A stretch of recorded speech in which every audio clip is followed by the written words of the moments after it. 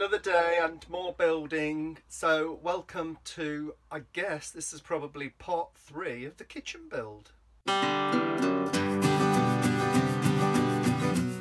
I moved on to start trying to do a bit of the plumbing, and I got the waste pipe hole drilled through the bottom of the van, and I fitted the waste pipe onto the bottom of the sink. I have put here a loop in the pipe because in your home sink you always have a U-bend to stop any smells coming up from the drain. In my last camper van I just had a pipe going straight to the water tank, which sometimes would be a bit pongy.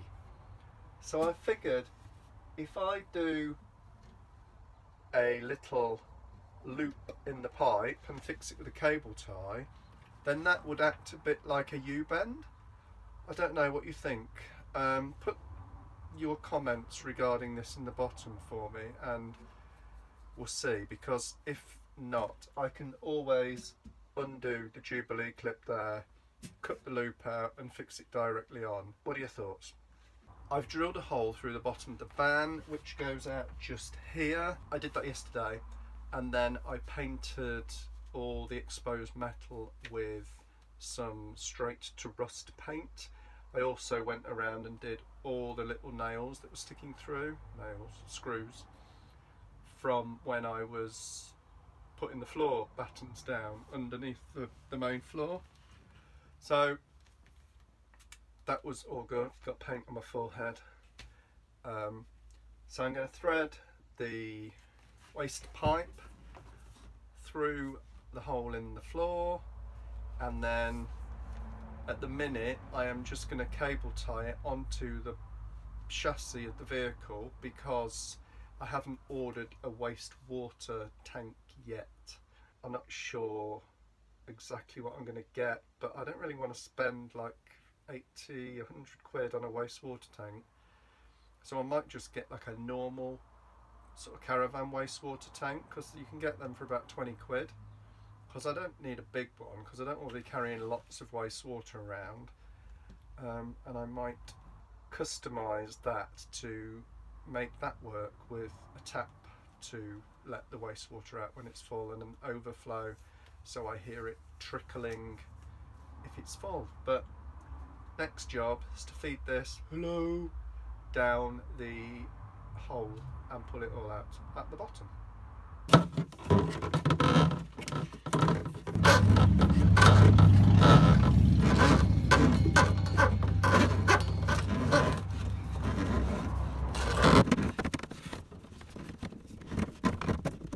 Okay, so before we carry on, let's deal with the elephant in the room. Yes, there's something different about me.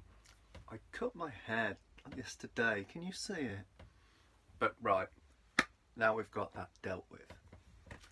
And my freshwater pipe was delivered, so I can carry on with that. I need to slightly, let's turn you around. So I need to dismantle this a little bit, not too much. I just have to take this trim off and undo a screw here, then I can take this support leg out and then I can pull this out, because on here it's got a couple of inlet outlets. It's got like the one, I think it takes a 38mm pipe, and the other one is like a smaller normal kind of hose pipe size. This end I'm going to have the larger pipe. I'm going to have, might sound a bit crazy, but I'm going to have a piece of the large pipe coming out and going round into the cupboard, and then through that pipe will be a normal standard drinking water hose. Some of this stuff, which will have the submersible pump fitted to the end of it and the cable, so that will get threaded up through the larger pipe from this end. Then this end, where there is also a large and a small inlet, I'm going to use that for my clean water fill pipe and also an overflow pipe, which cunningly goes through the back of this cupboard, then tucks down behind the wood and comes out near the bottom of the sliding door. So when I'm filling it, I will know it is full because it will overflow and sort of run onto the ground. The water inlet pipe is going to be, I'm going to get like the ones that you put on the outside of a van, but I'm going to fix it to the end of this wooden cupboard here, and the pipe will go through the top of here, which is okay because I've probably got about 3 inches clearance in the top where the toilet slides in and out, so the pipe will just be able to go across through the top there. And I might even make an extra little shelfy bit. I'll see how I feel. So that's what I'm going to be doing with the water. Yes, I have a dark beard. I was bored, it's lockdown, so I thought, you know what, I might get some Just for Men and dye my beard. So I did. There is a separate video which you can watch of me doing this because it's quite amusing. Other people have said so as well, not just me. I'll put a card somewhere up, I think it's here. If you press that little card, you can go through and watch that video. So before I go much further, I am installing a 70 litre FIAMMA freshwater tank. Let me show you what it comes with. It comes with an instruction booklet. It comes with these 4 kind of bolty clampy things that you can put through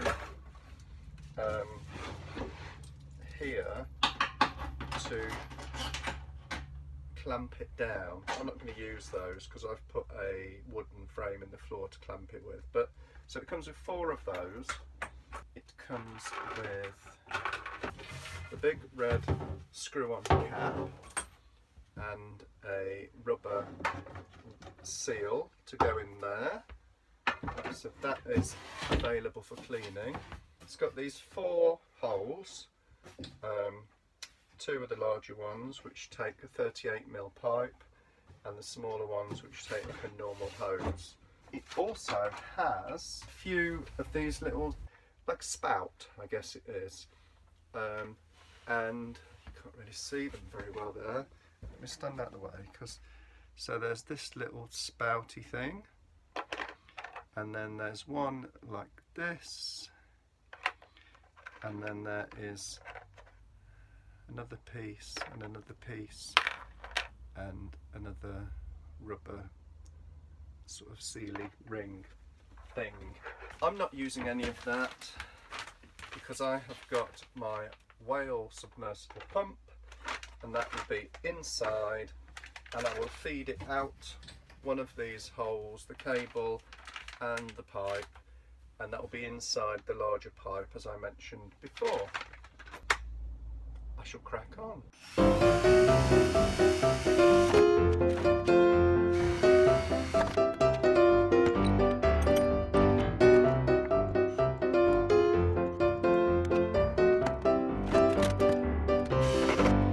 Okay, so I've got my holes drilled out. I have, with a filey, raspy, whatever you call it thing, cleaned all the bits out of the holes. Then on the drive I have rinsed out the inside to make sure I've got all the little bits of blue plastic that were lying around. Next, I've got my pump out. I've had a little read through the instructions, and it doesn't say that you need to have any kind of clip to hold it on, which is good because I didn't really want to put a metal clip submersed in the water, so you don't need one, which is good. Although this is a bit hard to get on here, so I thought, do you know what, I'll see if I've still got a hairdryer. I know, and I found my hairdryer, which must be 30 years old, and it still works.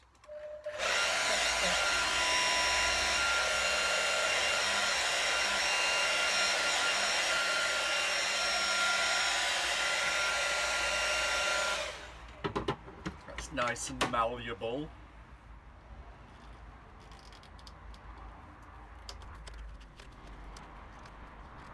That was so easy, just by warming it up.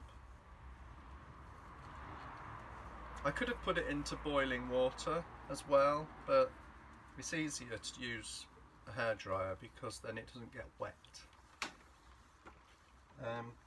So this, let me grab my other pipe.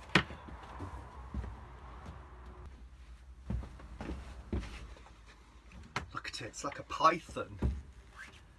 So this is my 38mm food grade hose, and this I will feed the cable and the pipe through a piece of this, that looks so wrong, which will be fixed onto the water tank like so. But on one side of it, I'm probably only going to need maybe, I don't know, well, I'll work it out, because as long as it's higher than the overflow, that means that the water will overflow through the overflow and not through this pipe into the cupboard, which won't be a good thing.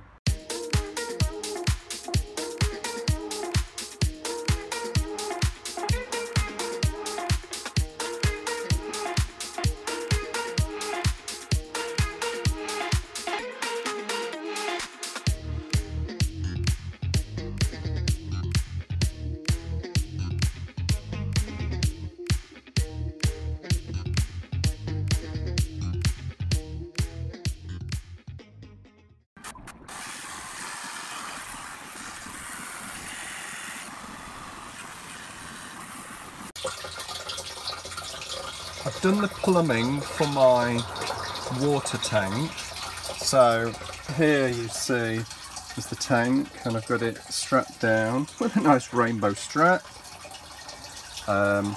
Here is the water outlet, and the submersible pump goes into the tank with the cable there through a large pipe. I've left this, I've not drilled this little one out because I didn't need it, because this is also acting as, I don't know what you call it, but where you can get air into the tank so that it doesn't get a vacuum when it's extracting water. And then this side I have my water inlet pipe, which we're filling up. And at the minute I've just got it temporarily fixed here to see if I'm going to have any water leak out of just here. I need to fill it right up. So this is my overflow, and this goes through there. Let me go around the back of that, and then down there, and there's a little hole between the edge of the floor and the timber, and if I come round here, the pipe comes out just there, so that should overflow when the tank is full. The trickling noise has reduced, which makes me think that the overflow may get some use in a second. Fingers crossed. That's the only place water comes out of.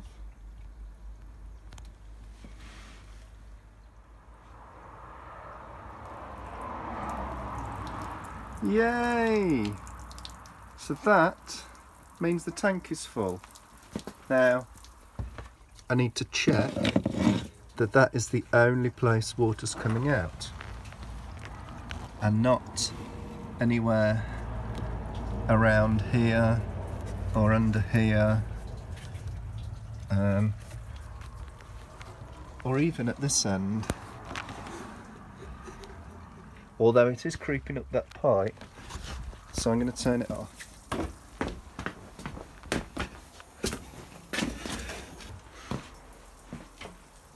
Oh yeah, because look, it's coming out quite fast now. I need a wee. So now this should go back down again.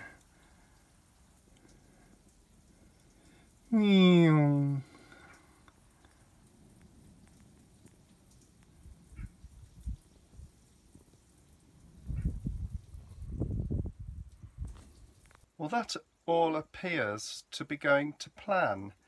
I'm going to have a very close check around all those joints to make sure that there's no water dribbling, but hopefully that's all good. But I might have a little tap dance first.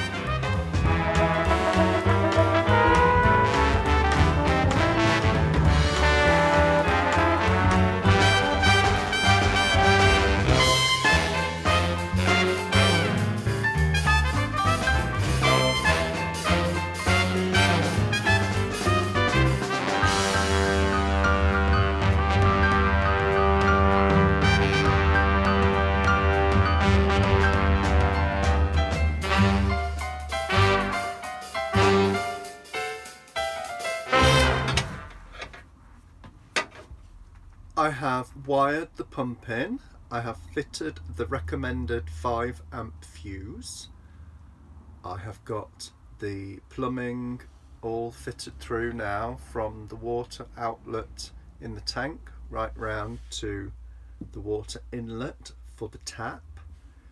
I filled the water up in the tank.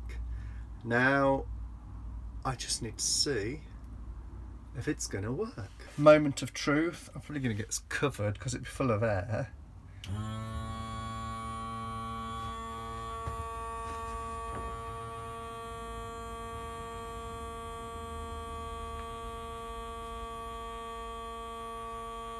Is it working? No, it's not in the water.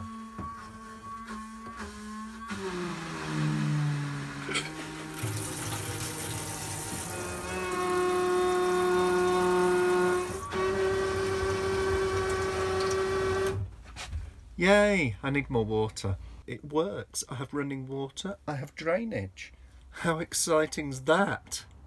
I'm going to leave it there for this video because I'm aware it's got quite long. I was going to try and do the gas as well on this video. However, I'll leave that to a different video.